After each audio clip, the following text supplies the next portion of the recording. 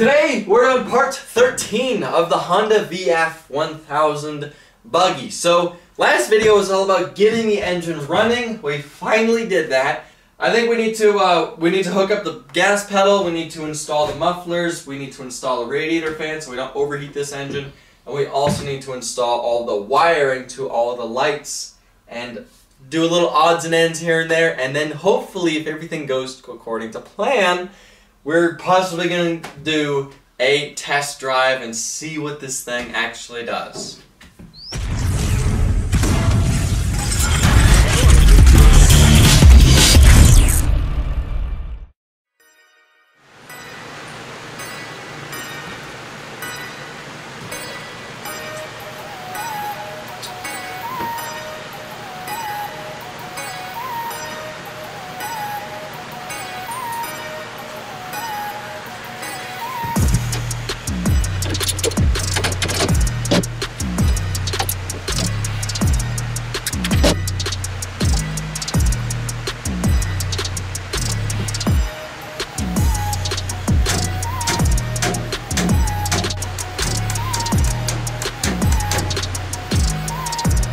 Alright, so I'm kind of just really want to get this thing working. So this is the radiator off of the GS500 before I rebuilt it and put different radiator fans on it. So this thing's kind of old, it's seen better days, but it works and it kind of barely fits right here. So there we go. Let's just fit right there. There we go.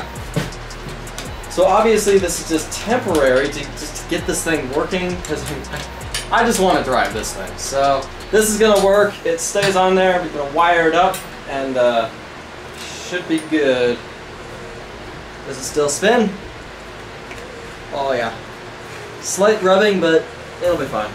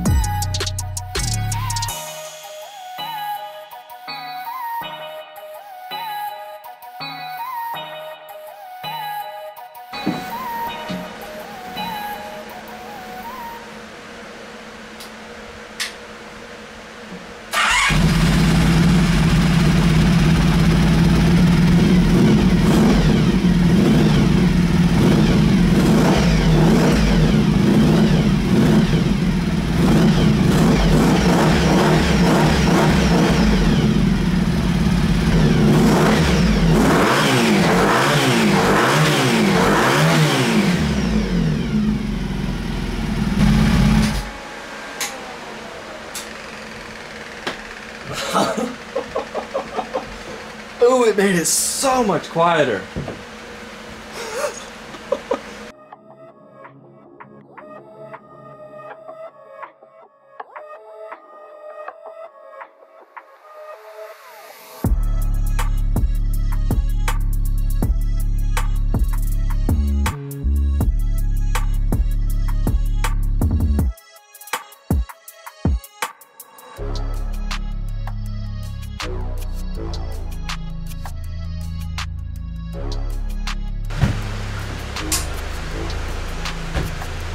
Awesome! Oh, it looks awesome. Alright, so it just wired up. Can you see it? I think you can see it. So, I just wired up the rope light, the whip light, whatever people call it. That thing. Check it out. And it has an app that you can change different styles of how it works. There's a bunch of different stuff on here. You can do different speed. Can you even see, like, on the screen it just looks like blank. Can you see? There you go. You can kind of see it moving, but it's a bunch of different... Wait, this thing is cool. This thing is awesome. I kind of like that one. That one's pretty... I'm gonna leave that for now, and then can always change it later. This thing is awesome. Links to this and the lights in the description below. Go check that out. Go buy one of these things. They are worth it. Okay, so yesterday I dragged this thing outside and did the first test drive. We found out that there is a major problem with the sprocket setup. Now, I'm not going to say what that is, but you guys can probably guess what it is.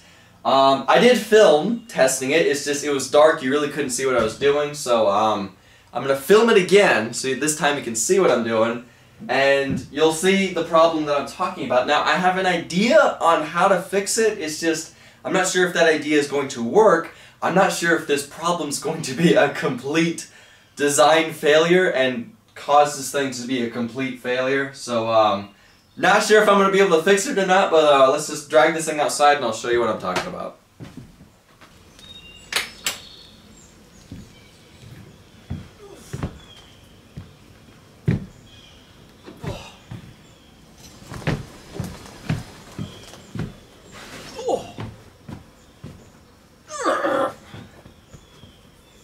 Come on. You can do it. Come on.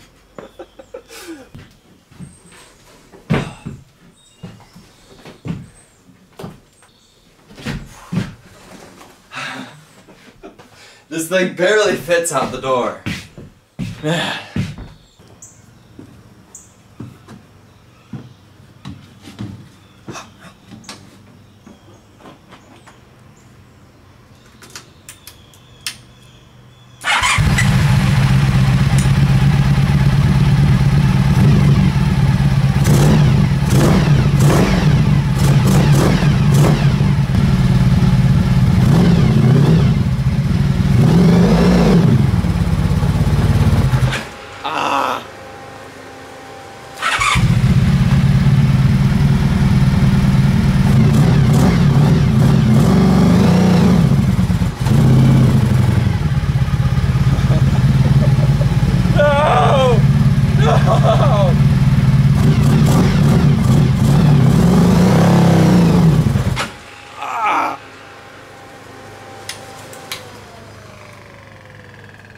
Yeah, I kind of feel really bad for the clutch.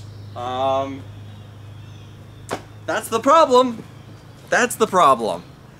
The gearing is not right. Not even close.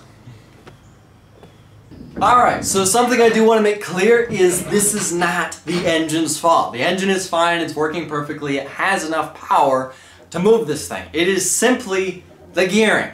Gearing's all wrong, we need to change it. Now, unfortunately, because of how this is set up, it's going to be a bit of a challenge to do that. Now, this is a 60 tooth sprocket. It's the biggest one I can buy online without having one custom made, and that's kind of pricey. And it's also the biggest one I can fit on here without modifying and without changing a lot of stuff right here to make it fit. So I'd rather not change this if I don't have to. So what we're going to do is we're going to change the sprocket on the engine. Now what's on there right now is a 17 tooth sprocket. It's rather large. Yesterday when I found out that this thing needed a gearing change, I bought a bunch of different size sprockets. I bought a 16 and a 15 tooth sprocket that will fit on this engine. And I also bought a 14, 13, 12, 11, and 10 tooth sprocket that will work for a 530 chain. Now I bought those just in case the 16 and 15 tooth sprocket won't work because I think it needs a really drastic gearing change. So after buying those, I kind of realized they're going to take a little while to get here. So in the meantime, because I know you guys really want to see this thing test drive, and you guys want to see what this thing does, in the meantime, while we're waiting for those sprockets to get here, I'm going to take this. This is a 12 tooth sprocket for a, I believe, a 520 chain. Now it's the same tooth size. This still works for a 530 chain. It just simply is thinner than a 530 sprocket, so therefore it just has a bit of play on the chain. So it still works, but it's not the correct sprocket size. So what we're going to do is in the meantime, while we're waiting for those other sprockets to get here, we're going to take this and we're going to modify this to fit on that. We're going to take the 17 tooth, we're going to turn it down, so therefore this slides on there. I'm going to weld it onto that, and we're going to see if this will work. Now, if this doesn't work, I know it's a drastic change to go from a 17 tooth to a 12 tooth sprocket, but what I believe that this is what this thing needs. This is how much of a gearing reduction this thing needs to get this to actually work. Now, if this doesn't work, we're going to have to do some major modifications to this thing to get this thing to actually move without killing the engine. So let's hope that this works.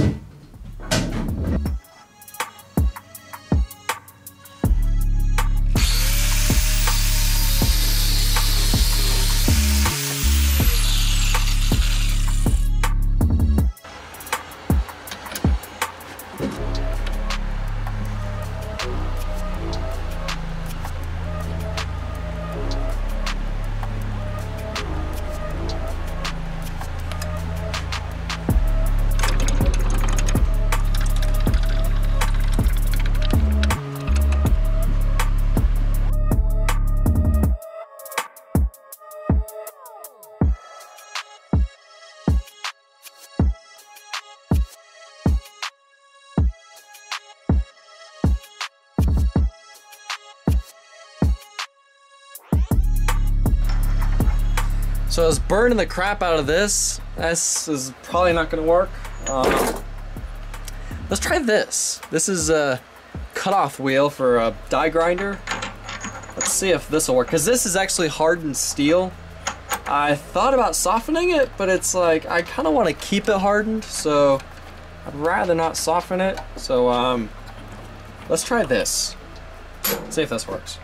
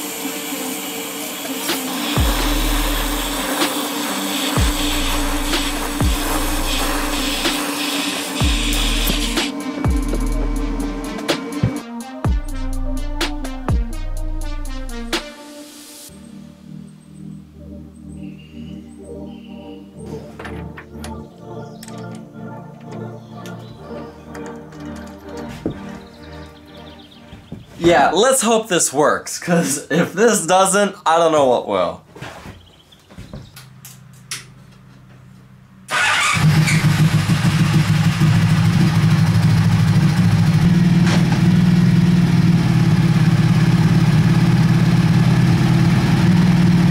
Oh yeah, that looks a lot better.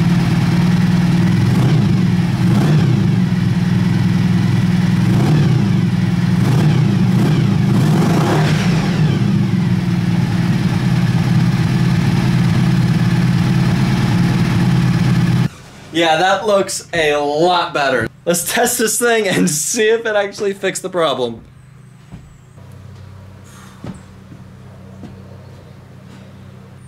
Come on.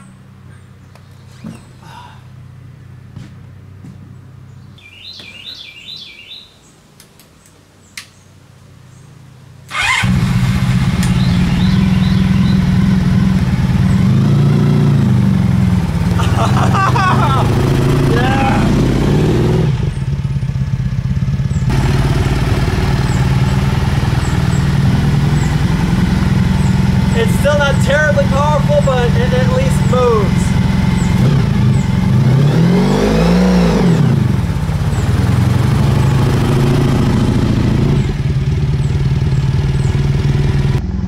Alright, so I can't go far. It's just I'm gonna take it to the front yard and just see if it'll make it.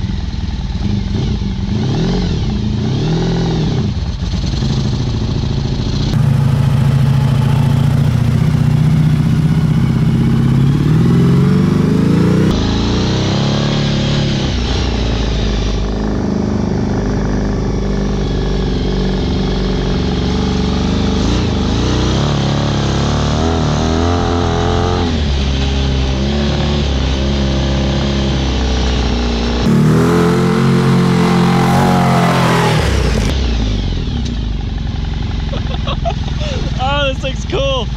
It's also smoking a lot, which is kind of a little scary.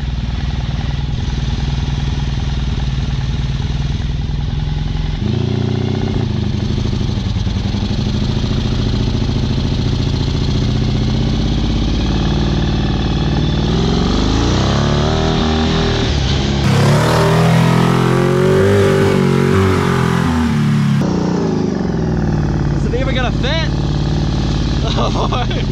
Oh no.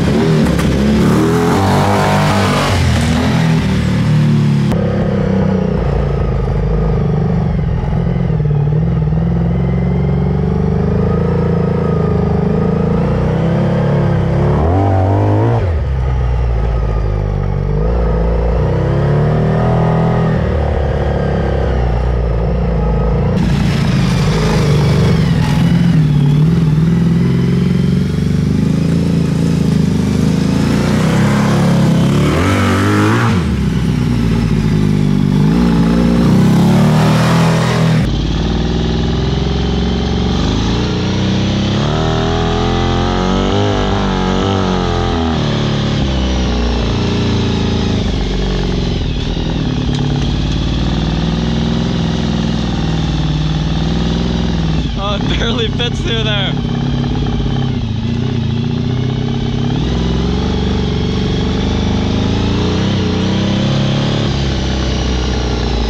I'm getting a little bit more hang of it.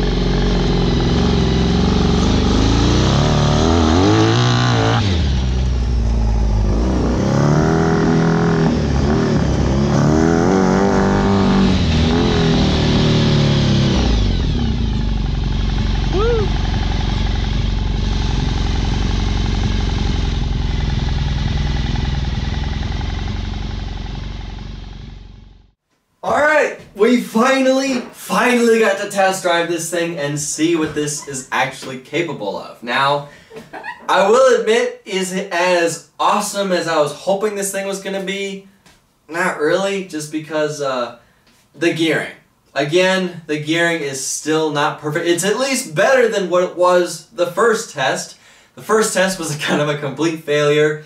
Really big disappointment with it just killing the engine every time I tried to accelerate. Now that we did the temporary sprocket change on the engine, now it at least accelerates without killing the engine. It still struggles to accelerate. This thing's definitely not going to do any type of burnouts anytime soon, even in the dirt. But once we get it up to speed, then it seems to have, you know, more torque, more power, and it seems to be a lot more fun. It's just the initial acceleration is just a little hard on the engine, and it seems to just struggle even on flat ground. When it goes up that hill, it's just, I gotta bring it up to like 4,000 or 5,000 RPM, and it'll just slowly let the clutch out, and it just kind of just really struggles. The engine just struggles and bogs down to just accelerate this thing. Now, that also, also means that this thing is just very heavy. That is partly my bad. I know I kind of built this thing a little heavy, but that is still just the gearing. We need to play around the gearing some more, see if we can bring it down a lot more, and hopefully that will fix the problem. As far as everything else seemed to be working great. The steering was working great, the suspension was working great, the coilovers worked great, brakes were working great, the engine was working great, everything seemed to be working. It's just, I wish the gearing was a lot better. Now, this thing does drive like a boat, unfortunately. It feels like you're driving a boat, turns like a boat, and I think that's just because of how heavy it is and how big it is. I think I'll just have to get over that little fact. But as far as everything else, it seemed to be working great. Now, I'm not really sure when the next video of this project is going to be. I definitely need to work on some other things because we've been working on this for the last couple months non-stop. I need to work on something else now. Not really sure when the next video of this project is going to be, but it's definitely going to be working on the gearing and then possibly doing some more testing. Definitely want to take this thing somewhere else, therefore I don't tear up my entire yard. I tried to do the best I could with just driving it around my yard. I definitely didn't send it as much as you guys probably wanted me to, but it's, again, the first test drive. You always want to take it easy, so therefore if something breaks, you're not going to be flying around a corner and then crash into a vehicle in the driveway. So definitely took it easier in this video. Maybe next video I'll drive it a little bit more and actually get it out of second gear. So not sure when that's going to be. Probably going to be for another couple more weeks, maybe a month. But anyway, now to thank Go Power Sports for sending me the parts I've used for this project. I also have to thank Auxbeam for sending me the lights I've put on this thing. I will be leaving links for almost everything you see here in the description below. Go check all that out. But I gotta end this video here. Thank y'all for watching. I'll see ya in the next video.